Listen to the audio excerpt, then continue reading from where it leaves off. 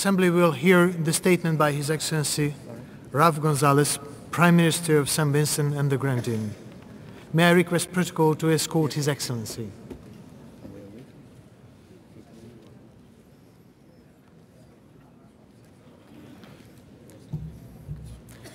I have a great honor in welcoming the Prime Minister of St. Vincent and the Grenadines, His Excellency Ralph Gonsalves. I invite him to address the General Assembly.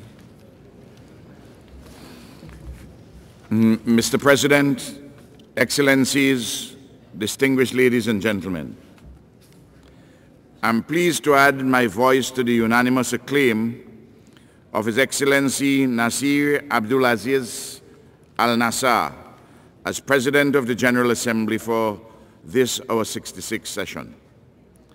As a skillful and seasoned diplomat, you, Mr. President, played an integral role in establishing the state of Qatar as a central and crucial actor in international diplomacy. I have no doubt that you will approach your new responsibilities with similar dedication, even-handedness, and compassion. Mr. President, in recent months, the winds of change have encircled the globe, reaching and reshaping the unlikeliest corners of our planet, for good and for ill. Those winds have swept the nation of South Sudan into these hallowed halls as a welcome and esteemed new member of our global family. They are blowing away the flimsy impediments to Palestinian statehood and breathing fresh air into stagnant negotiating processes. The winds of change have howled across the sands of the Middle East and North Africa, reshaping long-held geopolitical assumptions. The grim economic storm clouds that formed ominously on our global horizon 3 years ago are yet to dissipate and indeed seem to be multiplying. Natural disasters, climate change, and the accompanying non-metaphorical winds of hurricanes and tropical storms have buffeted my multi-island nation and my region yet again, upending our fragile economies and causing painful developmental setbacks. The United Nations finds itself in the eye of these increasingly turbulent geopolitical and socioeconomic storms. The role that we collectively play in response to these howling gales will determine the contours of the post-crisis world and the relevance of this institution in that world. Will the international community shield the vulnerable from these winds? Will we harness their power for positive change? Or will we become little more than unnecessary weather forecasters, watching and warning about which way the winds blow, but never acting to the benefit of our people's humanization? Mr. President, you have wisely selected, quote, the role of mediation in the settlement of disputes, unquote, as the theme of this general debate. This theme could not be more apt and timely. Too often, the difficult work of mediation, negotiation, and peaceful dispute resolution is prematurely abandoned in the search for a quick fix of militarism, brinkmanship, or ill-advised unilateral action. The very drafters of hard-fought Security Council resolutions often cast aside the letter and the spirit of these documents before their ink has dried, and the frenzied pursuit of a military solution to every dispute is sometimes sickeningly palpable. All too frequently, the loudest champions of expensive and unnecessary military action are those leaders of military powers who sometimes seek to shore up sagging local political fortunes with bullets, bombs, and the bodies of faceless foreigners in faraway lands. History has never been kind to such nakedly political crusades. And they who have sowed the wind have invariably reaped the whirlwind of their bloody campaigns long after the triumphalist glow has faded. Neocolonialist and imperialist adventures, however disguised, will never triumph before the bar of history over a people's right to self-determination and the inalienable embrace of sovereignty. Mr. President, the ongoing global economic and financial crisis is a devastating storm that has shown no signs of abating. Economies the world over remain in peril, and none is immune from the widening and deepening fallout of this systemic crisis of ill-regulated financial institutions and the movement of capital. The effects of the international, global, and financial meltdown are now being felt well beyond the bottom lines of multinational corporations. The macroeconomic and developmental consequences of this economic tornado are now painfully apparent, as is the terrible impact on the lives of individuals. The economic crisis has spurred rising global unemployment, poverty, and has engendered a feeling of hopelessness, especially among the youth. The continuing fallout of the economic upheaval can be felt in the streets and cities around the world and is a major contributor to the global unrest that has pitted disgruntled youth and others in violent opposition to government forces from Tottenham to Tripoli. Social unrest elsewhere beckons in dozens of countries where neither the socioeconomic condition nor the political institutions can much longer contain the enormous pressures. Well into our third year of the international economic crisis, we can now declare that the tepid and timid responses of wealthy developed nations have failed to heal the global economy. The uncoordinated lurches from stimulus to austerity and back typify the confusion of the self-appointed premier fora of our international economic cooperation. The recovery that they prematurely declared was false and fleeting, and their counsel of patience and predictions of long-term recovery are of cold comfort to the suffering peoples of those countries that did not contribute to the crisis. In small, vulnerable, and highly indebted middle-income countries, such as ours, the economic debacle threatens to have debilitating and ongoing consequences. We cannot afford to wait for the promise of incremental or cyclical upticks in the global economy. Small states need the fiscal and policy space to creatively spur development in ways that comply not with the checklists of discredited economic theorists, but with the real-world particularities and people-centered policies. International financial institutions have yet to grasp sufficiently this simple fact. The General Assembly must reassert its role in the response to the international economic crisis. In the early days of the global economic deterioration, St. Vincent and the Grenadines played a leading role in the United Nations Conference on the World Economic and Financial Crisis and its impact on development.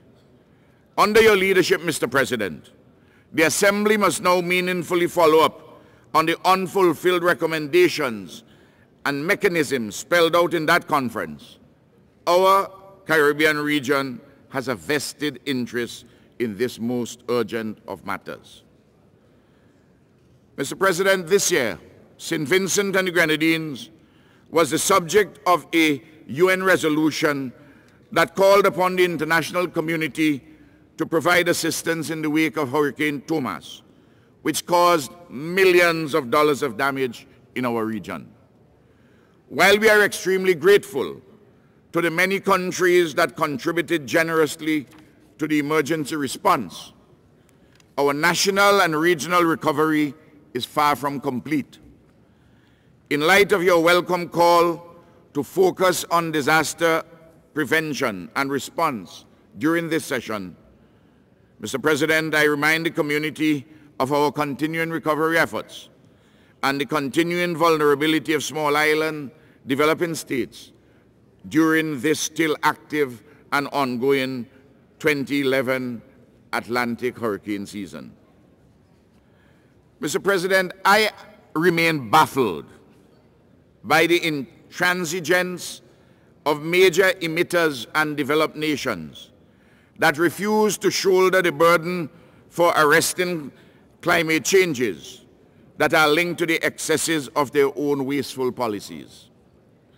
As hurricanes Irene and Katia crept northward to typically untouched cities in the United States and the United Kingdom, we in the Caribbean felt saddened at the extensive damage and tragic loss of life, which is an annual occurrence in our region. We can only hope that our now common experiences can engender a level of solidarity and constructive engagement that will lead to binding and meaningful emissions reductions and fulfillment of commitments on adaptation financing for vulnerable small island developing states. Time is running out on the very existence of many countries in the face of rising oceans and increasingly intense storms. Mr. President, I am heartened that you have decided to place special emphasis on sustainable development and global prosperity during this session of the General Assembly. But the citizens of the world, and indeed many of the governments, have lost faith in endless self-important summits that produce little in the way of tangible results. The archives of the United Nations are filled with grandiloquent declarations and outcome documents from summits whose commitments were forgotten even before the delegates boarded the planes to return home from their exotic locales. Next year, the issue of development returns to Latin America for the Rio Plus 20 conference in Brazil.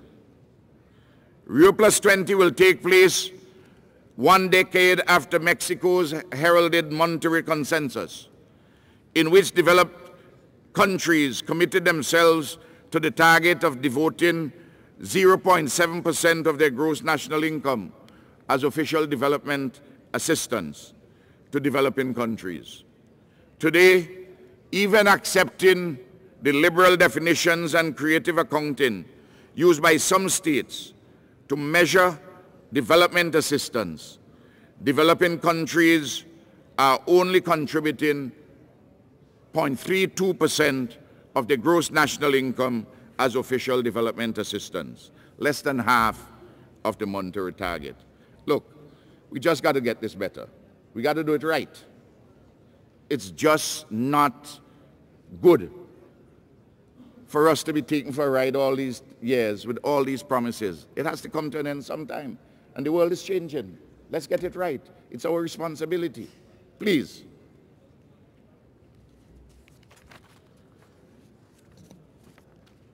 Our dreams in this regard, Mr. President, remain constantly unfulfilled.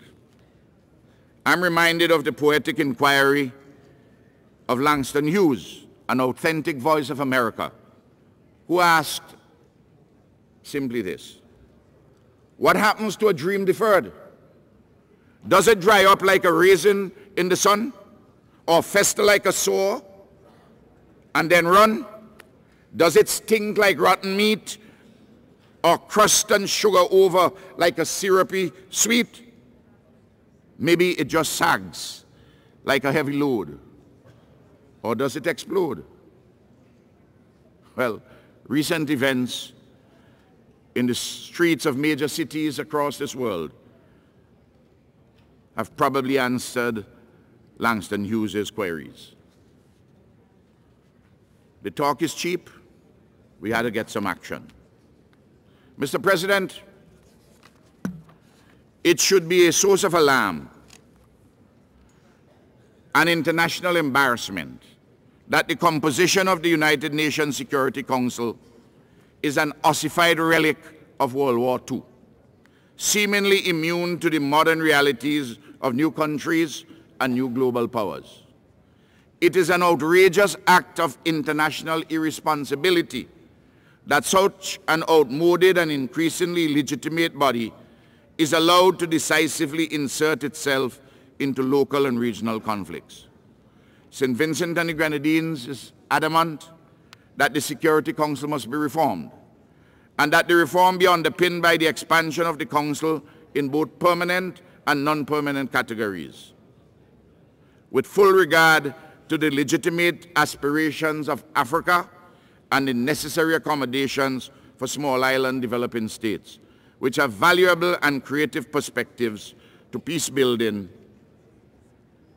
and conflict resolution. Mr. President, the International Year for the People of African Descent, which was declared with much fanfare, is almost at an end. I am grateful to the UN, which has hosted a number of events to raise awareness of the challenges facing the people of African descent and foster discussions on potential solutions to tackle these challenges. Racial discrimination was justified and became itself the justification for a brutal, exploitative, and dehumanizing system. This system, which was perfected during the transatlantic slave trade and ingrained over the course of colonial domination. The structure of our modern world is still firmly rooted in a past of slavers and colonialist exploitation. Today, every single country of the world with a population of majority African descent is still trapped in the periphery of our global economic and development systems. The peoples of African descent remain disadvantaged individually and systematically by the entrenched and unyielding cycle of discrimination. Indeed, many of the wars that the United Nations struggles mightily to quell or avoid are rooted in the ignorant and avaricious cartography of the European colonizers. The people of St. Vincent and the Grenadines have a long and proud history of resistance to slavery, bigotry, and genocide, dating back to the heroic resistance of the Garifuna peoples against British aggression in the late 1700s. While we celebrate the noble heroism of the famous and the faceless who resisted racist colonial hegemony, we must continue to confront the legacy of this barbarism and continuing injustice. The wounds of this era are deep. The crimes against humanity are clear, and the necessity for apology and reparations are undeniable, and we cannot duck those. And when we speak this year about the peoples of African descent, we must highlight what is happening in the Horn of Africa and in Haiti. Mr. President, the collective voices of the international community are rising to a crescendo in support of full Palestinian statehood. St. Vincent and the Grenadines echoes the relevant portions of yesterday's Group of 77 ministerial statement, which welcomed the State of Palestine's application for full membership in the United Nations. The State of Palestine has brought its case to this World Assembly in keeping with the finest traditions of multilateralism. And nobody should call the Palestinian acts a unilateral act. They come here, this is the multilateral body. And we have no doubt that its action and the solidarity of the international community will resuscitate the moribund negotiating process between the Palestinian and Israeli states.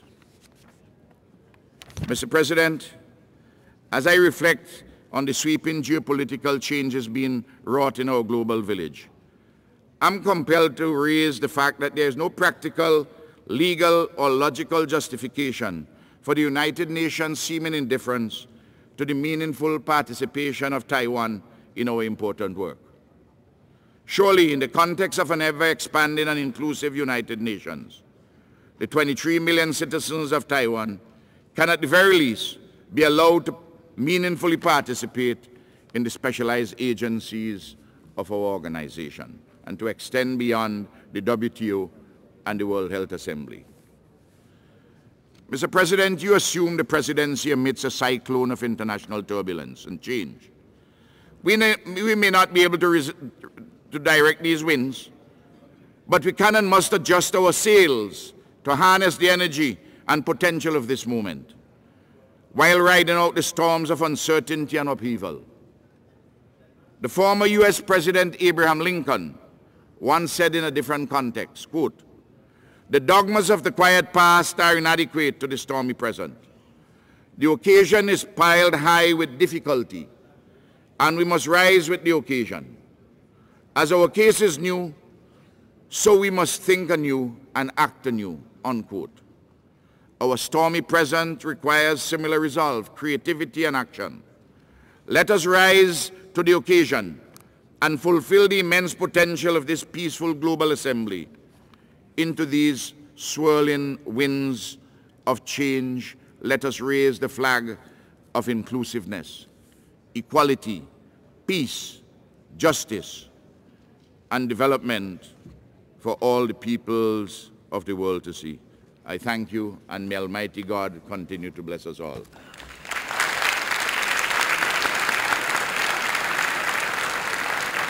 On behalf of the General Assembly, I wish to thank the Prime Minister of St. Vincent and the Grenadines for the statement just made.